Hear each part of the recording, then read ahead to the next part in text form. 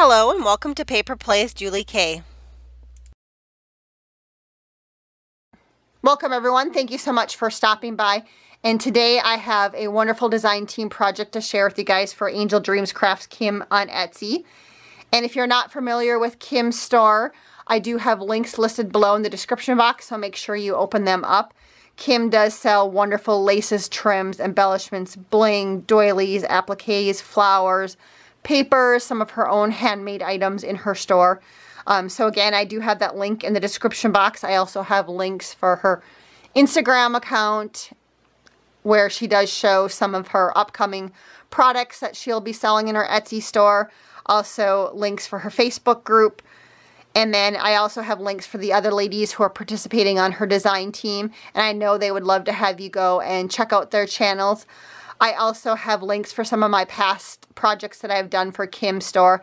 And of course, if you missed them the first time around when I posted them on YouTube, I would love to have you go back and check out some of those.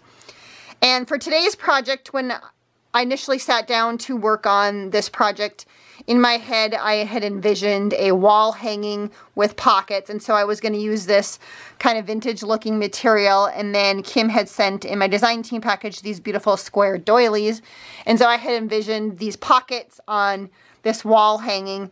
And then when I started cutting the material to make the wall hanging, I thought, oh, this would make a really cute little pocket folder type thing. And so that's what I ended up doing instead. So I just kind of love how sometimes you start with a vision and it changes into something better. And so again, this is kind of like a little pocket folder. It's a when you open it up, it looks like a folder, so you can stick some fun things inside of the pockets on the inside. And so again, I did start off with some base material and I folded it over. And there's also a layer, I think it's called a pellon in the middle, just to give it some stability. But you could also use like felt or something like that in the middle. And once I had completed that, I went ahead and started embellishing it.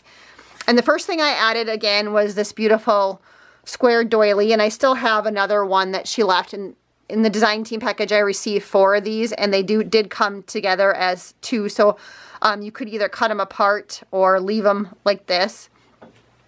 And so you can see I just wrapped it around the whole back of this. So so you can see how pretty it looks just like this. And then on the front side, I went ahead and added some layers to it. And then also, if you check out one of our design team members, Karen, I know that she also created something with this doily this month. So you can also check her channel out if you're interested to see what she created with that. And then from there, I went ahead and I added one of Kim's doilies on top. And these doilies are really fun. So what it did originally look like was something like this with the flower in the middle. And so what I did is I ended up cutting out the flower part of it in the middle, or the middle piece. And then I kind of manipulated it because I knew I wanted to use this image there. And so I manipulated it a little bit just to make it the shape that I wanted, so that you could see the doily on the outside of the photo. And so I did go ahead then and add this digital image, which I believe comes from Artie Mays, and I stuck it on top of a piece of felt just to layer it up just a little bit. I went ahead and added some teardrop trim for my stash, and then also in this corner is my own little flat back pearl. And then from there I went ahead, and since I had cut out the middle of that doily and I thought this would make a perfect beautiful flower, I did stick that right here in the corner. And I went ahead and added some bling that comes from Kim's shop. One of my favorite blings. It's a nice size and it has the pearls and the rhinestones in it. And then I went ahead and also added, Kim carries some ribbon roses in different colors in her shop. And so I did add these because they match the flowers in her hat. And I added some little pearls to the center of them. And I can kind of show you what those look like without the pearls, which they're really lovely without the pearls. But I just went ahead and added the pearls to the middle because I wanted it to kind of match the bling that I added right here. And then as you can see, that's what the bling piece looks like. So it's a really good size. And then the other embellishment that I added from Kim's store, she does carry beautiful charms in her store. And she had these really cute perfume bottles. They were in pink and white. And so here's the pink one, and I went ahead and added a white one right down here underneath the flower. And then the other item that I went ahead and also added is Kim does have some cotton trim in her store, and that's what this one looks like. And so there were leaves on this one that were right here, and you can see I cut them out. And so I did dye them and added them kind of underneath. I wanted them to match the leaves of these little ribbon roses.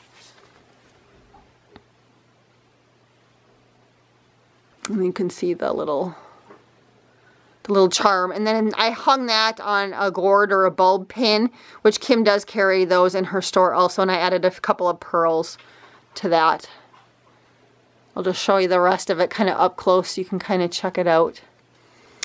And then once I kind of completed that, I kind of finished it off. I did add some trim that wrapped around on the edges, and this black cotton trim is for my own stash along with the black ribbon. But up at the top, Kim does sell this beautiful trim, this floral trim. And I'll show you guys what that looks like. It's really fun trim to cut apart and use the little pieces. And this does come in white, but I went ahead and tea dyed it because I did want it to look a little bit more vintage. And so I added that across the whole top of my little folder. And then I went ahead and added some flat back pearls to it. And then at the bottom, I wanted to add some dangles to it. And you can see the back layer of dangles right here is this nice coffee colored dangle. And Kim carried this in her store a while ago. Hopefully she'll get some more dangles in like this again in her store. She had it in pink, white, and then this kind of vintage coffee color. And I just love it. It was some that I purchased from her store. And then, so I layered that on the bottom. And then I went ahead and added this beautiful trim that I got, I believe, in my design team package from Kim's store. And it looks like this. This one's also a fun one to cut up and use the bits and pieces. But I used it kind of as a dangle at the bottom. And I went ahead and added some flat back pearls into the middle of the flowers. And again, I wrapped both of those laces around the back side. And then from there I went ahead, I had just a little bit of this rosette trim that was in my stash, so I went ahead and added that on top of there. And I think that's everything on the front that I wanted to talk about with you guys. And so I'm going to open it up so you can check out the inside. And again, this is kind of like a pocket folder. And I was going to stick something in the pockets, but I forgot to do that before I sat down to film. So you guys will just have to envision something fun in there, like a little journal or a little notebook or goodies for a friend. You could stick some laces or something in the pockets if you wanted to. I would wrap them around something, but you could stick some laces in the pocket. And so on the inside, if you check out the bottom, again, you can see that coffee colored trim, long dangle hanging out. And then I went ahead and added this other beautiful trim. And I think I have a sample of that here from Kim's store. And that's what it looks like again. And I went ahead and also coffee dyed this one so it has a little bit of that vintage feel to it. And I went ahead and added some pearls to the ends of the little teardrop shapes right here. And then I used the rest of my rosette trim up on the top of that. And then if you look at the actual pockets, Kim does carry this beautiful sheer trim in her store. And I'll show you the sample of that one. It's a nice white color. And again, I went ahead and coffee dyed it. So here's like a little sample that I cut off to try to see what it would look like if I coffee or tea dyed it. Just so you can kind of compare the colors. Because I just wanted it to be not so stark white. I just wanted it to be a little bit of a vintage color. And it turned out beautiful. I can't believe that this, I wasn't even sure if the sheer trim would work. But it did hold the tea dye nicely. And so you can kind of see that, and I know it really blends in on the camera, but you can see that I use that for my pockets. And again, you can stick your fun little trims in there or something. And then in the middle, I just used some black trim that I had in my stash just for the middle. And then again, up at the top, I used some more of that fun flower daisy trim that she had and added some flat back pearls to the middle of that.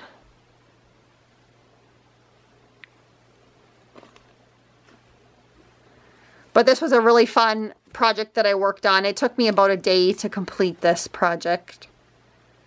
But I love how it turned out. It's such a fun way to gift someone gifts. Like I said, I'm probably going to add like a little journal or a little notebook and then a couple other fun little goodies inside the pockets when I gift it to the recipient. But I did want to show you guys what this looked like and how it turned out. I'm thrilled. Like I said, it exceeded my vision that I had. So whenever that happens, it just makes me smile inside. Thank you again, everybody, so much for watching today. If you're interested in any of the products that I use from Kim's shop, again, don't forget to open up the description box. And until next time, I hope you guys all have a beautiful day and happy crafting.